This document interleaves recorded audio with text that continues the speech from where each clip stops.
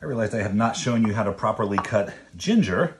So since we need ginger for the sauce for our spring rolls or for our stir fry, whichever you choose, what you're gonna do is take a little chunk of ginger, and with a knife, I find a knife works easier than a peeler. If you want to use a peeler, you're welcome to. Just cut off all the really dark outer skin. And if there's any little pieces like that that are kind of dried out, you can get rid of them too.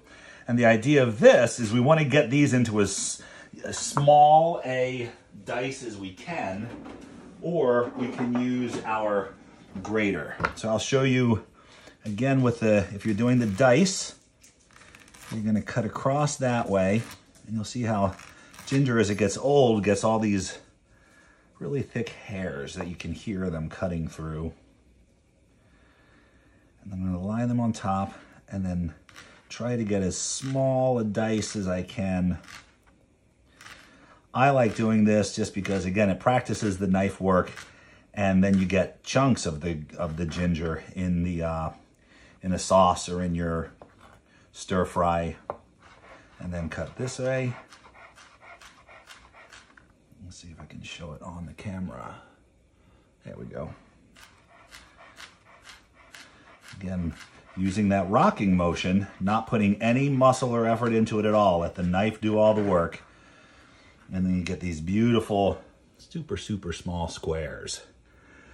If you don't want to do that with your knife and you have a grater, you can use a grater as well. I find this gets it a little bit smaller than I like, and you also end up with a lot that kind of sticks to the back of the grater, so you have to make sure you pull that out.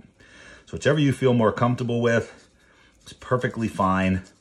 This actually might be good for the sauce because it does release a lot of the juice and leaves kind of some of those hairs behind, so it'll be a smoother sauce.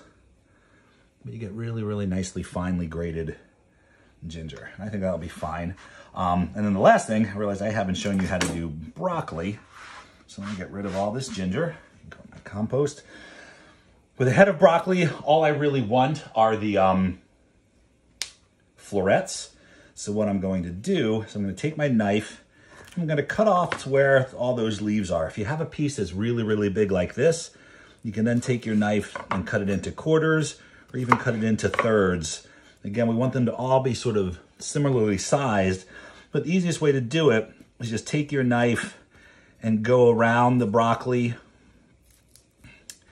and cut off the pieces. You'll see where the light green starts to turn to dark green is where the stems start to get really thick. And this is edible.